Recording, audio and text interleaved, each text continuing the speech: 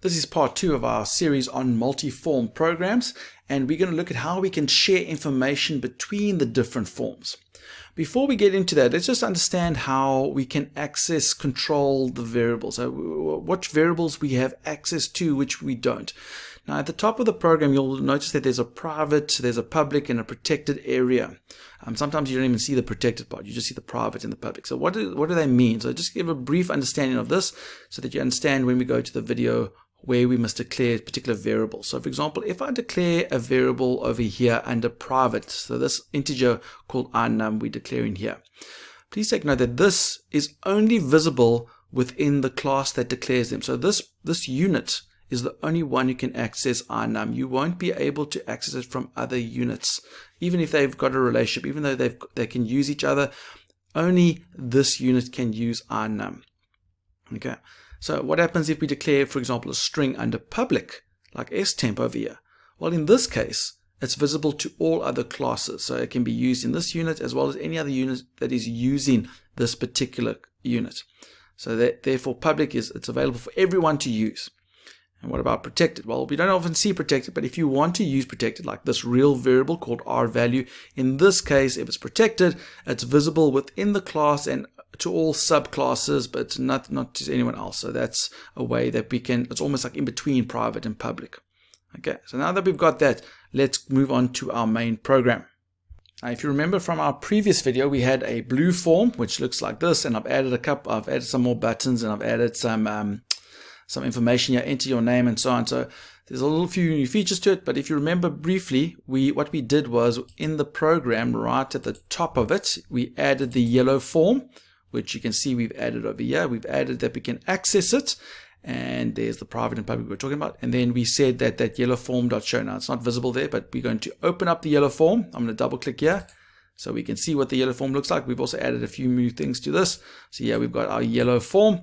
And this form, if you remember correctly, it cannot use unit 1 because there's unit 1, but we did say, hey, yeah, at the bottom under implementation, we said uses unit 1, and I've got a little button which shows our main form and hides the yellow form. So we can access the main form because we use unit 1 over here, and on this form over here under next, we can use the yellow form and show it because we can access. Now it's highlighted in yellow, but if I run, you'll see it actually says, actually okay.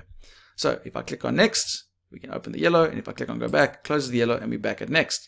Okay, so we did that in the previous video. Now what happens if I want to share information between the different places? So for example, let's say I've got this edit box here, edit username. Now I can say, hey, when I click on go next, okay, so let's go, we're going to go to the yellow form. If I'm in the yellow form over here, and I want to get the user, okay, so I want to actually show who the user is. Now the user entered in their username in the main form.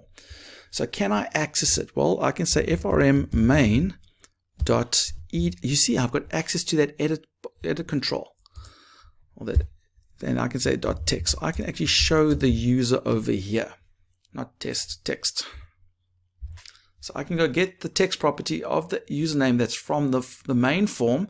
Even though I'm on the yellow form, I can go fetch it and display it. So let's see how that works. So I'm going to run it now.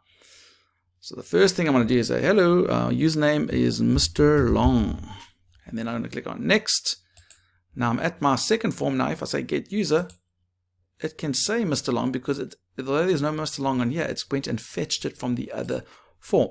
Now that's one way of doing it. The other way is to actually store it in global variables. That's preferable whenever we're doing that. So I'm going to show you about before we show, we're going to make a global variable. Now remember private in that and public. I'm going to go and say, okay, let's make a suser variable of type string.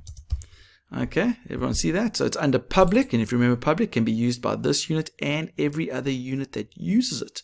So before I go to the next form, I'm going to say, hey, let's just record the user from this edit control username.text. So I'm storing it in the global variable suser. That's public. So now when I go to the yellow form, I'm not going to show frm main. I'm going to show frm, and do I have access to that variable? S. There it is. It's suser. So it's exactly the same. I've just made it in a global variable. So it works exactly the same. I can say Mr. Long. I'll make it different. Mr. Longs. And go next. now when I click on get user, it displays whatever that variable is, and it works. Now just to show you what that private does, if I went over here on the unit 1 and I said, you know what, this variable, all I'm going to do is I'm going to make it private, which means only this unit can use it. If I move to the yellow form, you'll see there's an error now. It doesn't recognize suser because it doesn't have access to it. So if you're going to declare variables, make sure with that used by other units, make sure that you make them public. Okay, so that's a little trick on that side. Now what happens if I'm on this side and I want to get a value on the other side? So on this unit, we're not going to use any edit controls. I'm just going to go at the top and make a public variable. Again, temp of type string.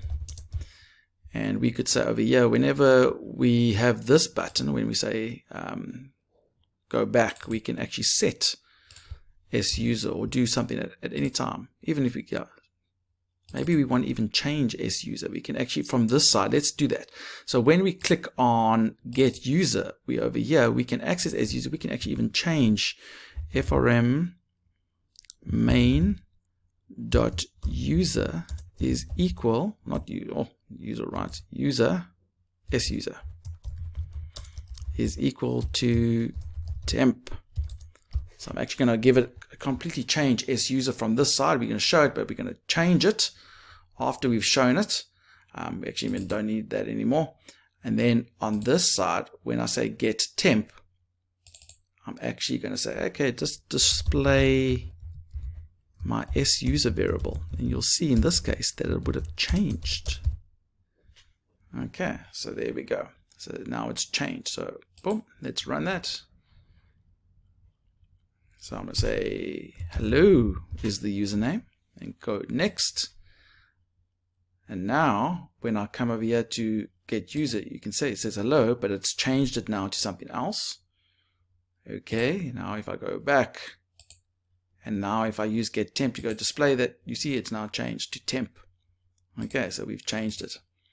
And if I have this in the yellow form, this variable here is temp, I also want to change temp to something. Temp is testing 1 2 3. Then on this side, if I want to be able to access that variable in the get temp, I can also show message. Instead of suser, we're going to display temp, but it doesn't recognize ftemp because temp is in this unit. So we're going to say in frm yellow dot temp, and then we've got access to that variable. If I said temp dot temp, there we go, we've got access to it. And that's because we are using the yellow form at the top, and on this side we are using it over here to send information back and forth. Let's run it one last time. Boom. So we're going to say goodbye, and we're going to go next. So if we get user, it says goodbye. Okay, but now if you remember, the code was now setting temp to, I've actually forgotten what it was, but we can go back and we can get temp, and we set it to testing 1 2 3. There we go. So there we go. We are accessing the variable. That testing 1 2 3 is, we are in the blue form and we are accessing the yellow form's temp variable. So that's how we can get information going back and forth between different forms. For more videos in this video series on multi-forms, click on our subscribe button at our YouTube channel, like our videos, follow us on Facebook and Twitter. We'd love to hear from you. And remember, don't do it the long way, do it the Mr. Long way.